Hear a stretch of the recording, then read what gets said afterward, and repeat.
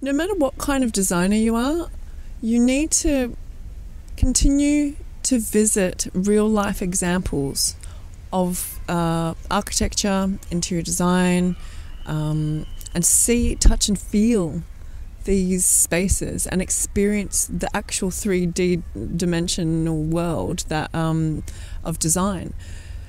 When you're seeing a flat image, you're missing a lot of information. So actually going in and touching the scale of an item, or seeing how something has a slight curve to it or a slight fall, seeing how it relates to the human scale. Photography is really deceptive, and especially photography for magazines and interior design and architecture have been altered.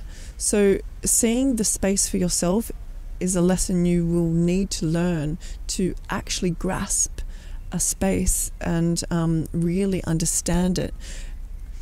The reason why you also have to understand the space is because it's going to help you create better proposals, because creating from memory or imagination alone is, you're missing one part of the puzzle.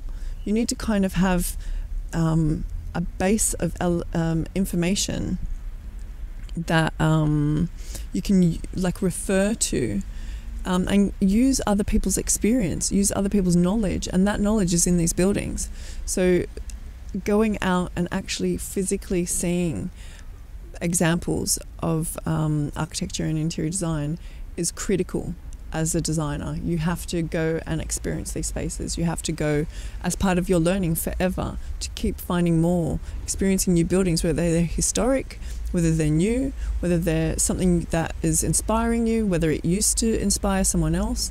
I think gaining an understanding not only of your own personal style, but other people's style. Understanding why somebody created a building based around a vehicle, and understanding how somebody why somebody did something that was revolutionary back then, and can be something that inspires us many years later. So be the designer that is in your heart, really, and you need to refer back to and be inspired by buildings that have been built before you.